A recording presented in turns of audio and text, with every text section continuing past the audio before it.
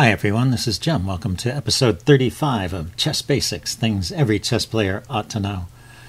Today we're going to continue these endgames with pawns against pieces, and we're going to move on. Last time we looked at the bishop, this time we're going to look at the knight. The knight is a short-range piece, so if it wants to fight against a pawn, it has to be at least in the neighborhood, and it can be a pretty effective fighter if it's close enough. So here's an example where the knight can hold the draw. I should say, by way of preference, just like in the previous case, a minor piece by itself cannot win the game. So white, the side with the minor piece in general, is just playing for a draw, whereas black is trying to win. So there's only two outcomes here. Either white succeeds and draws, or black wins. So anyway, black is pushing on with the pawn, kicking the knight, and if he can drive the knight to a bad square, then the pawn has a chance. But there's a good square for the knight here, knight c3, guarding the queening square.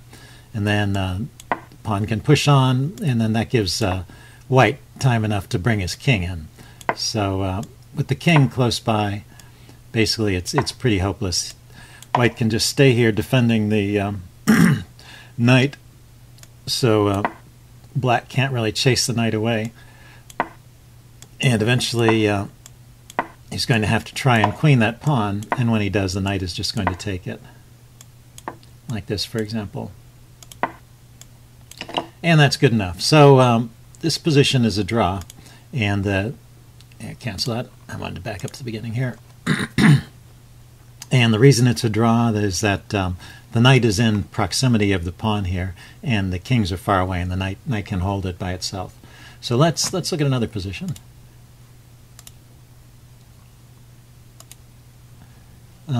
Back up one.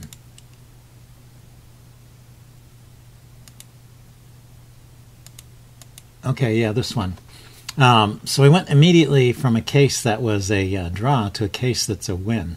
And the difference is just the location. I'll show you once again. Back up. I just moved the pawn and the knight over to the pawn being on the rook file. The problem is that after the pawn moves, look at the squares the knight can go to.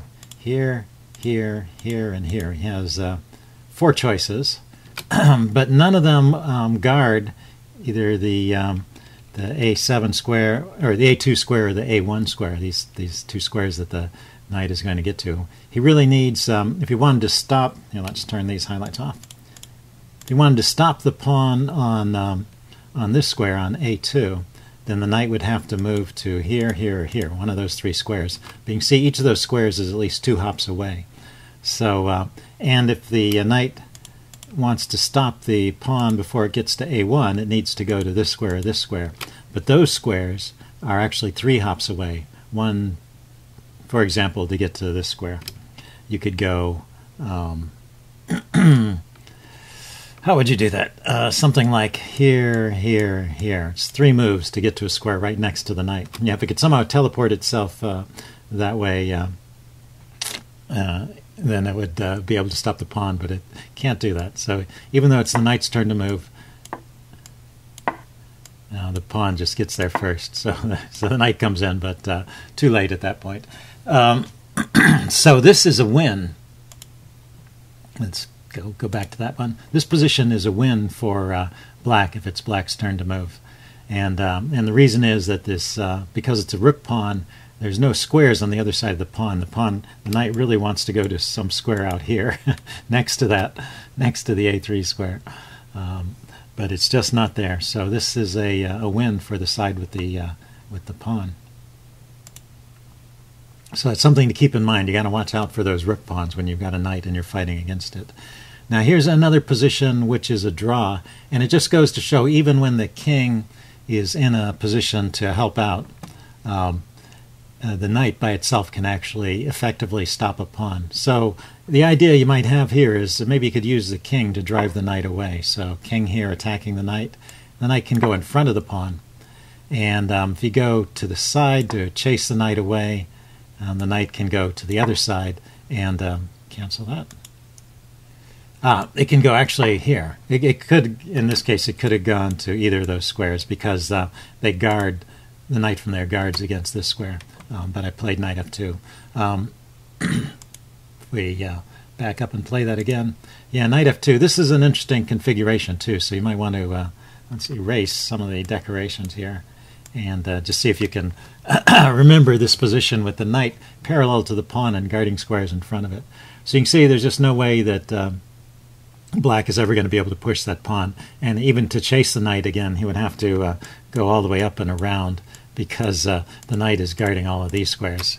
So it's pretty effective piece there, stopping the pawn. So let's look at the next case. I moved this closer to the edge, but not quite a rook pawn just yet, so it's a knight pawn. So there's fewer squares for the knight to hop to, but even here the knight can effectively stop the pawn.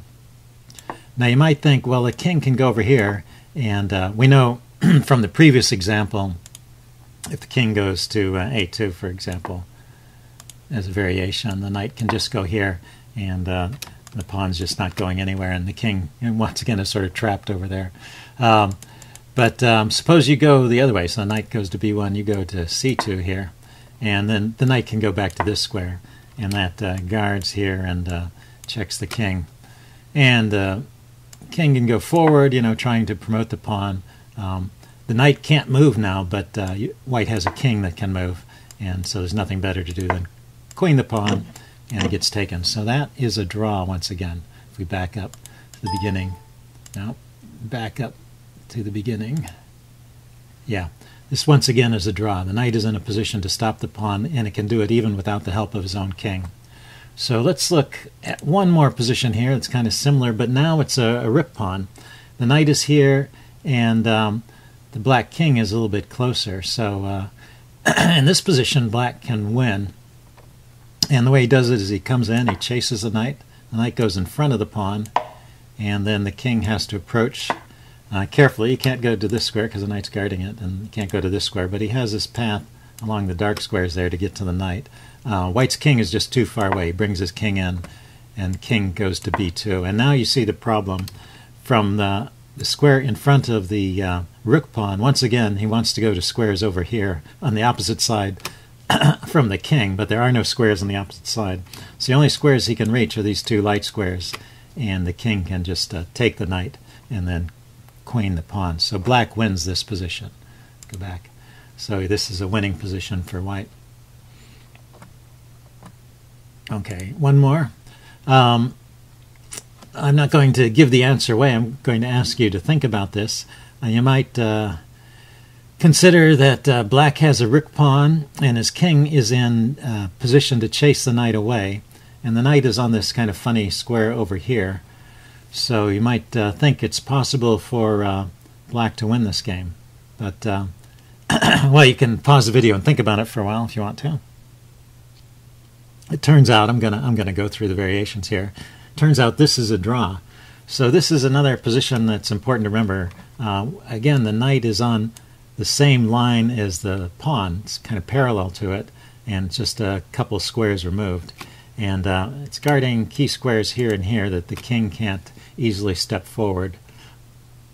And the first point is that if the pawn goes forward, you have this move knight c1 check. And that just wins the, well, it doesn't win the pawn, but it creates a draw because you can take the pawn. So it's these tactics that make the knight a good defender. So it's the position of the knight, and it turns out to be, this just turns out to be a really good position for the knight here, parallel to the pawn and guarding these squares next to it. The king is over here trying to chase it away, but it's one step away from that. So there's lots of other tries. Let's see, what did I look at? If the king goes in front, cancel that. I have this variation already here. King to a2. White's king tries to come up. King goes here, now getting out of the way and putting the king somewhere where the knight can't check it and preparing to push the pawn to a2. But now the knight can just go to this square. And once again, if the king comes around to harass the knight can go back to this square where it came from. So it's just not having any luck. So just to show that, what I mean is king could come forward and then just directly harass the knight there, and the knight can just go here. And this repeats the situation we were in before, and once again, you can't push the pawn forward. Of course, the knight didn't even have to move in this case because the king was already defending it, but if the knight-king weren't there, the knight still by itself could hold off that pawn. So that was one try. So we're in this situation. Pushing the pawn doesn't work. Moving the king in front doesn't work. Try moving the king behind. But the knight, just getting the king out of the way and preparing to push the pawn, the king just is in a square where it can't be checked, so there is no fork. And the knight can't come in and easily stop the pawn. But the knight can go directly to c1, stopping the pawn here. And now the king can't really get in and harass the knight very easily. He can start coming around, but then white's king comes in. So once again, a draw, no progress there. What else could the king try here? King c3, directly attacking the knight is another try. Cancel that. I already have these variations plotted out. Once again, the knight can go in front to c1. And if the king tries to chase the knight away, it goes in front of the pawn. The king goes here. Then the knight can go back here. If the king goes here, then the knight can go this way to stop the pawn.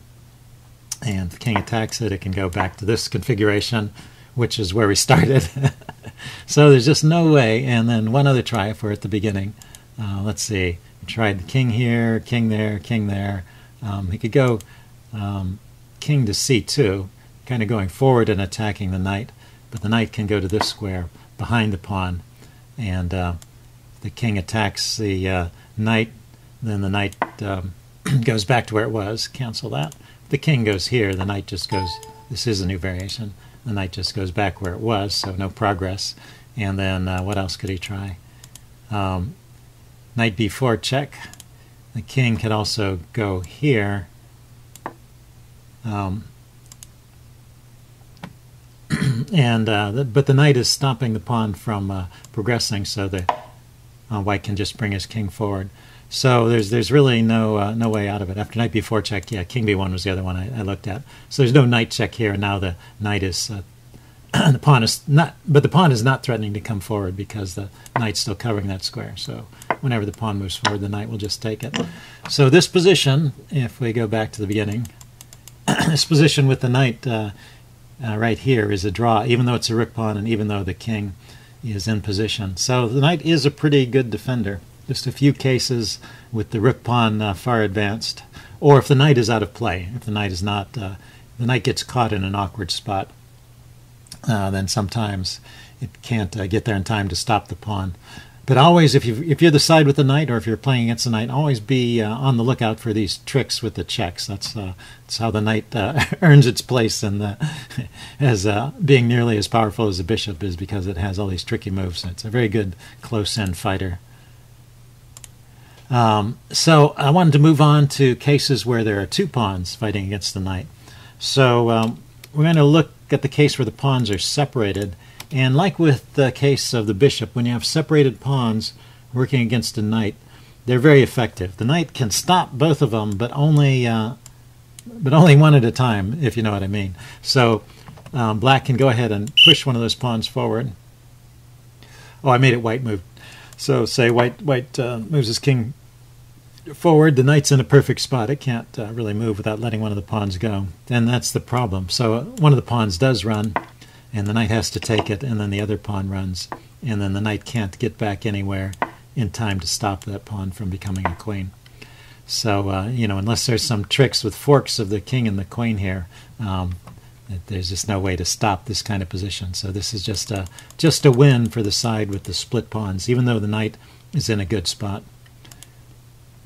Now, connected pawns, the bishop was an effective piece fighting against connected pawns, and the knight can help a little bit against connected pawns. It has some good characteristics. It controls this sort of mini diagonal here, the two squares in front of the pawns, and if their pawns are far enough back, then this is good enough for a draw. So, for example, if black tries to push this pawn, it's white's turn to move. King comes up. Black tries to push a pawn. The knight can just take it, and when the other pawn comes forward, the knight can go here, for example, and guard this queening square. And the king is going to get there in time to prevent their from being any trouble with the knight being chased away, and he's just going to gobble that pawn, and so the result will be a draw. If instead of pushing this pawn, you could try pushing the other pawn, but it's a similar kind of thing. The knight can just take that pawn, and it's in position to stop the other pawn from queening. But you'll notice the pawns did get one move in, so it's very crucial that these are not yet too far advanced. So when they're on the 5th and the 6th ranks like that, then they're far enough back that the pawn can hold them. And the king has to be close enough to get in and keep the black king away. If the black king were here to promote these pawns, help promote these pawns, he could potentially sacrifice one of the pawns and promote the other one. So, but with the kings far away, the knight can hold up two connected pawns. Similar to the case with the bishop, although they do have to be further away. So let's go on to the next one. And here's an example. So I just made this move the pawns forward one step, and it's still white's turn to move. So the king comes up. There's no point in moving the knight. He's already guarding these two key squares. But then black can just start pushing these pawns, and the knight's got to take that one or it'll become a queen, but then the other one becomes a queen. So this is a pretty easy win for the side with the pawns. So connected passed pawns will win if they're far enough advanced, and widely separated passed pawns will always win, as long as the kings are not there to help out. So let's look at a case where the kings are involved. Now this is a situation which is critical. If it were black's turn to move here, black would just win.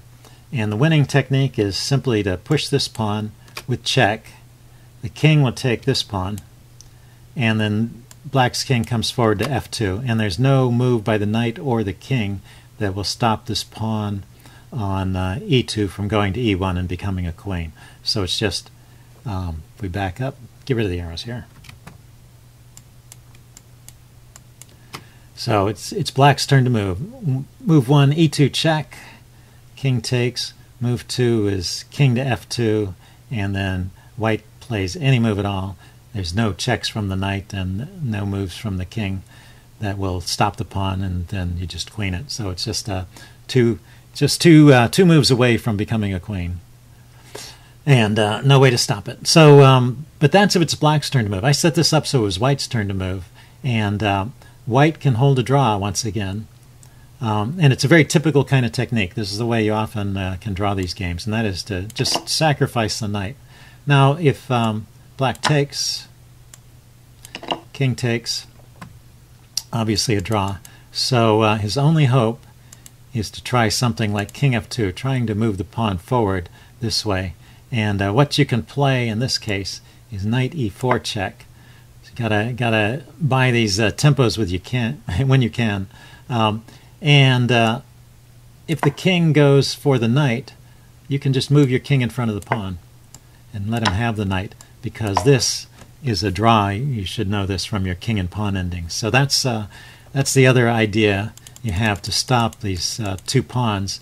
So you can sacrifice the knight for one of the pawns, and then make sure that your king is in position, so you have a drawn king and pawn ending with the other pawn. Very, very common technique. Okay, let's look at a case where, once again, if it were black's turn to move, he would be able to win this. And the reason he can win it is he's got a pawn over here on b2 that is keeping this knight tied down. So the knight can't ever really move away, or this will become a queen. And so he can bring his king over to support this pawn. And if it's black's turn to move, he gets the first move, white gets one move, and then the king gets to this key square e2, which just guards the whole path of this pawn to become a queen. And the knight has no moves that check, and if he moves away without check, then this other pawn will become a queen, and the black king is in a position to keep the white king out from in front of the pawn. So this is a win for black if it's black's turn to move. But I set this problem up so it's white's turn to move, and if it's white's turn to move, it's a draw. And the drawing move is king to g1, just getting in front of the pawn. So this is the other common drawing technique. We have to use this when pawns are separated. You just use your king to stop one of the pawns, and you use your knight to stop the other one. So black can move his king around, but it doesn't do anything. If he advances the pawn, white will just take it. So he can try making a queen. Knight takes, king takes, but then white's king gets in front of the other pawn and will be in a position to take it. So this is a draw once again.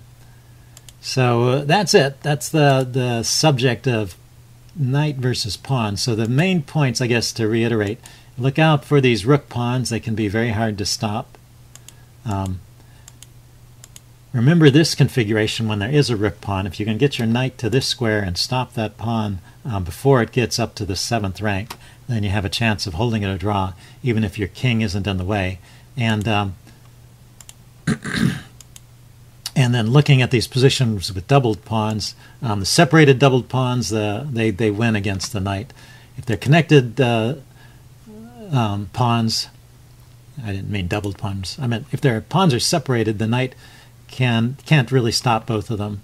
If the pawns are connected or close together like this, then there are cases where the knight has time to take one pawn and get in position to stop the other one. But if they're too far advanced, then the knight can't even stop them in this case. And then the way to really draw these games, the most effective way to draw these games is to get your king in position and then be willing to sacrifice the knight. Okay, so that's it for your knight versus or pawns versus knight in games. Hope you guys enjoyed it. Next time, I think I'm going to take a look at simple bishop, same color bishop endings. So stay tuned for that, and leave any comments you have in the section below. See you again soon. Bye.